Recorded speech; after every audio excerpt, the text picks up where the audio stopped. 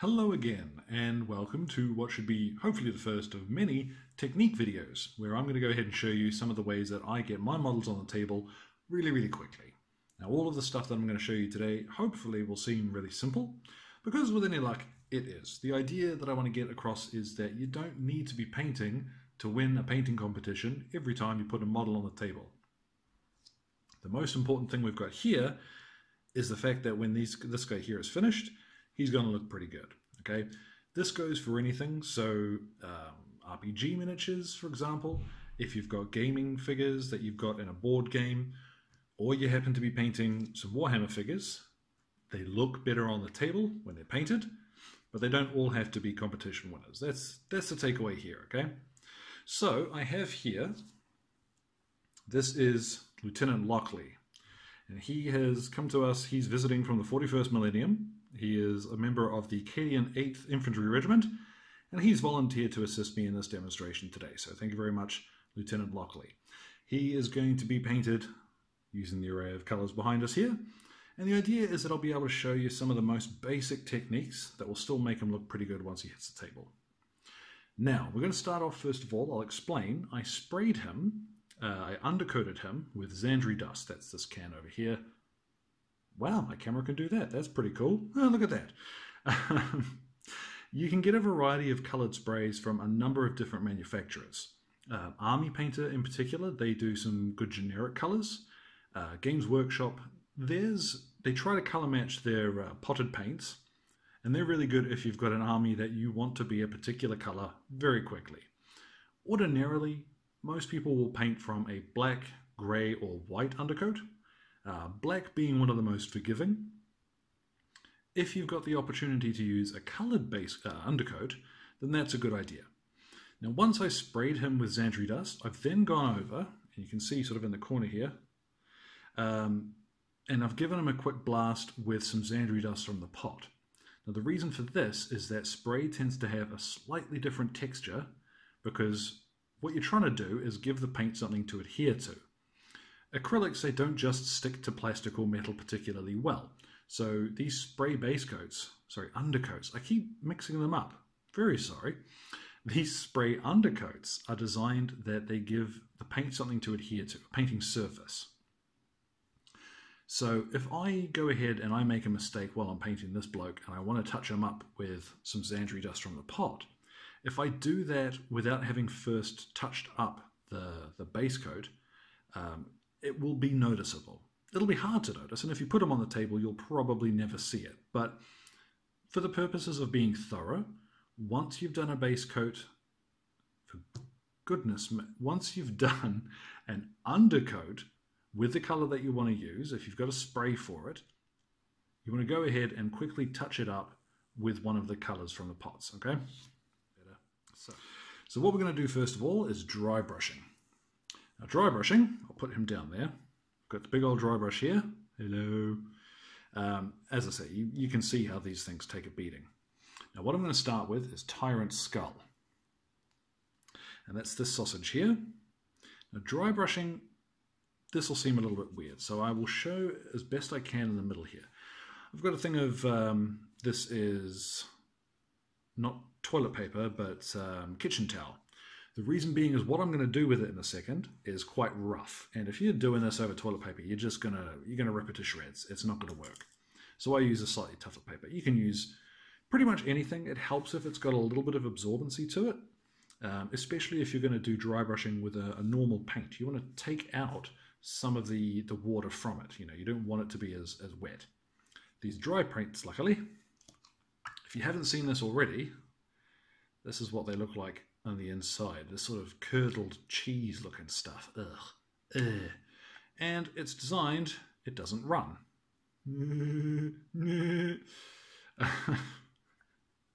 think it almost fell out there. So what I'm going to do is get a little bit on my brush. I'm going to try and work it into the bristles. I want the whole thing to really have this paint in it. Now, when I'm dry brushing, you want as much of this off as you can without it being completely bone dry, because what the technique is doing is going to be to ignore these recesses. So if we look at the leg on the miniature here, you see these deep sections of detail. If I go ahead and I brush across like that, the bristles here are going to go into these recesses and I'm going to miss out on catching the edges. So what I want to do instead is go against the detail, against the grain, like if you were chopping wood or something. Now, as another top tip, if you've got too much paint on your brush, it's going to be a disaster. The best thing that you want to go for here is to add more paint if you need it. So I'm going to quickly just touch on the side of his base there to see what I'm going to leave behind. See, easy. So let's go ahead.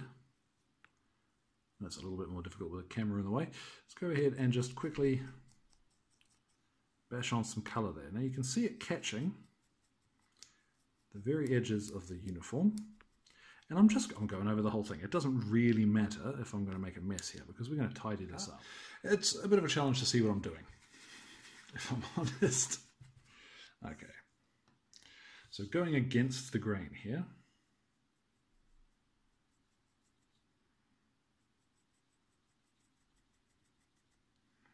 So you can see, all I'm doing is just quickly back and forth across the surface of that detail. Doesn't take much, but it starts to pick up and it will build up that color as you go. So you want to be careful you don't put too much on, because not enough, you can add more. Too much and you've got to start all over again, and that's a pain in the ass. So we're going to quickly blast around there. Make sure I catch the edges of his sleeves, down there like that, catch the edge of his hat. Okay, so what we've got here should now be a little bit of variation in the color. You see, it doesn't show up quite so well on a camera like this, but those high points on the model are now showing a little bit of that brighter color. So there is some variation in the shade, and that'll be really handy when it comes to making him look a little bit more three-dimensional. Okay, so what we're going to do now is we're going to start tidying him up. The more that you paint, you want to be always sort of working up and tidying as you go. So I'm going to get rid of that because I don't need it anymore, and I'm going to get out his base coat for his uniform. So I'm going to use Cadian green for this. Give it a bit of a shake. Some of these paint pots, they tend to close up if you're not careful. So I'm going to get a little bit of paint out on my palette there, and then just a tiny wee dab of water. You don't want much at first. Like if I show you that again, I'm really just getting enough. The idea is you just want it to flow. You don't need it to run off the brush, but you want it to flow off the brush. So let's get a closer look here. And I'm going to try and, there we go, start covering that on all his armor plates. Now you'll notice it doesn't cover perfectly at first. That's okay, because we're using quite a bright base coat here. So I will need to go back over and do 2 thin coats rather than 1 thick one. Because if I go ahead and I do 1 thick coat of this paint, it can leave brush marks, it can obscure detail. You know, you really don't want to do that. It will not look as good. So all of these armor plates, I'm now going to go make them green. I'll be back in a second. Alright, so we've gone and painted in all of those areas that were going to be Cadian green. So that's all of his armor and the casing on his weapons. A little closer. Except for where his uniform has been done, everywhere else I haven't been very careful about where that green is going. So particularly on the back of his bolt pistol here, a lot of that is going to be metal.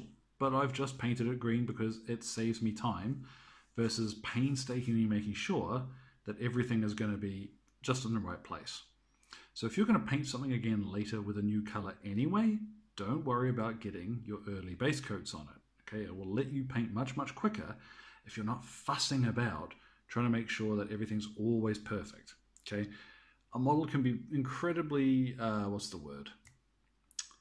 messy until those last few brush strokes. So what I'm going to do now is finish off the rest of those details. I'm not going to record me doing all of those because, you know, it's just putting paint on the model. So I'm going to very quickly blast through, get all of his base coats done. I'll talk you through when I get to those, and then we're going to give him a wash or a shade, depending on what you want to call it. Okay, so here we have Lieutenant Lockley with all of his base coats applied. Now, I've finally figured out what setting I wanted to take off on the camera, so hopefully it won't shake around too much anymore. But you can see here that the paint itself, it's not particularly exciting. It's tidy. I've taken my time and made sure that everything has a nice solid base coat, and that's important. You want to make sure that the color itself is solid. So in particular with the armor plates, I did go back and I touched those up again to make sure that they were really going to be nice and sharp. So as you can see, except for the uniform, there isn't a lot of, what is the word? Not a lot of depth to them. You could put them on the table, especially if you were looking at playing a board game or something. You could just put them down like this. It wouldn't be too much of a problem. Now, the reason why I sort of glossed over these base coats and how that goes on is that there are plenty of tutorials. There are, it's not a difficult step. Just putting the paint on, a little bit of water and some patience, that will go on fine. Dry brushing, and this next stage is what I really want to show you. So we're going to take Agrax Earthshade. Now, Agrax Earthshade, this may very well be magic. I dare anybody to tell me that this isn't ground up fairy wings with a little bit of brown and black ink in there. This is the business, okay? This is this is how it works. All right, go ahead. Now, sometimes you'll hear them say, oh, you want to make sure that you've not got too much on your brush. Nah, shush. You don't want to overload it, really, that is true. So I'll bring them up here, and all I'm going to do is very carefully, just jam this all over the model. I want this whole model to be covered in Agrax Earthshade. Now, this shade is going to run into the recesses of the model. You can see that happening already, but it will leave the high points sort of untouched, uncolored, unpainted.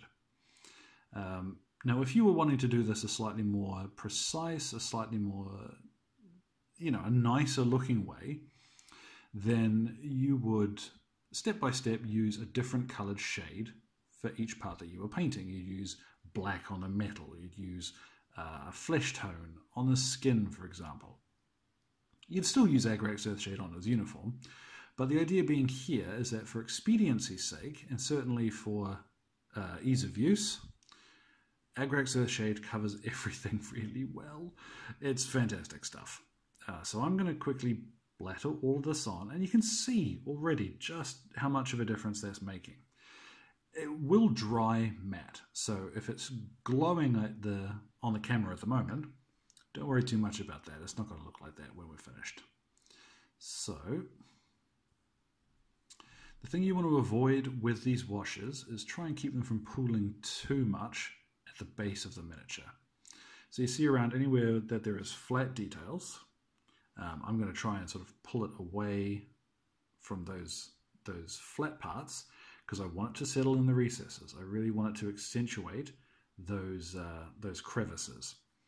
So around we go again, just making sure I haven't missed anywhere, and I have. So, once you started putting these washes on too, you want to get the whole thing done in one go. The reason for this is that if it starts drying, you're going to get these weird tide marks where it's, two layers of the wash have met and have not quite dried properly together. So make sure you are chucking it on fairly quickly. There's nothing really to panic about. You don't have to sprint through it. But you want to try and avoid coming back to it later. Do try and get this done all in one fell swoop. As I say, let's put a little bit more on his face there, accentuate that a little more. That'll dry. It looks really daunting when it first goes on. Like Agrax Earthshade is quite a strong looking tone when it first appears. But trust me, once it's had a few minutes to dry, it will calm down some. And then, you can not panic. So as you can see, I am just going around and making sure, like I said, it's not pooling too much anywhere. I do want it to settle, but I don't want it to clump up on any particular flat details. So anywhere that's not really detailed, again, just draw it away from the edge of the brush there, edge of the bolt pistol. Make sure I haven't missed anything. Let's just put another little bit in there. Same around this side of the face. So I'm just going to quickly sprint around again, make sure I haven't missed anywhere. And then I'm going to put them down. I'm going to let them dry. And that will be the hard part done. That will be most of them actually painted. So just make sure that you can see that. Like I said, it is messy and looks awful. But we'll get to that again in a moment, and I'll show you what it looks like when it's dried. That will make a big difference. Now, he's not quite dry yet. You can still see some of those recesses are wet, but look at that. You know, what a difference a shade makes. And that is, you know, flat colours after a dry brush on his uniform and a wash. And that's what that looks like. You know, that is about as simple as you can get as far as putting a model on the table and having him look pretty good, if you ask me. I'm going to go ahead though, now while this wash is still wet, it doesn't really matter, I'm going to go ahead and I'm going to show you just how to make that pop a little bit more with a technique called edge highlighting. So we've covered dry brushing, we've covered washing, or shades, depending on what the company involved calls them. We'll go on to edge highlighting. Now this is exactly what it sounds like. What we've got going on here is we're going to take a little bit of paint of a slightly brighter tone than we've used already, and we're going to paint a thin line across the edge of a detail. This works particularly well on things like armor, anything that's going to be unnatural, so armor, weapons, something with sort of a ceramic bent to it, anything that you want to look hard. And you know, this is pretty simple.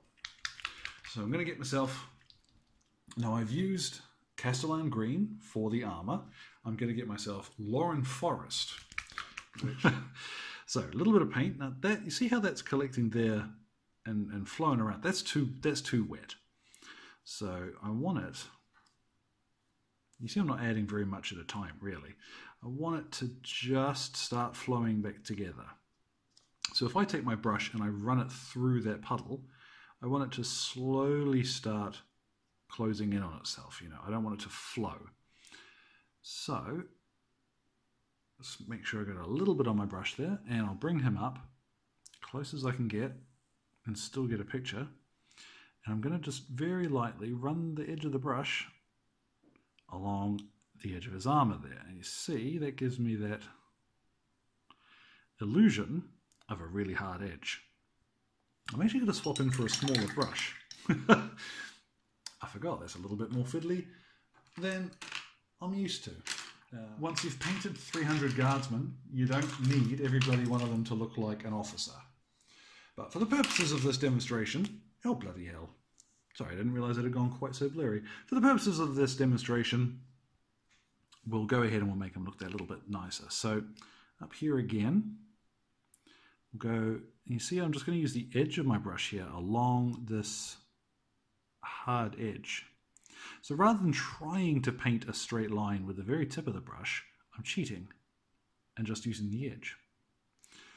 There are some places you won't be able to quite do it like that, like along this edge here, for example, getting in behind the pistol's barrel would be quite difficult. But I'm going to go ahead and just go around all of the armor plates and just do a little edge to catch that. So there you go, you can hear it again. When I'm concentrating, I start whispering.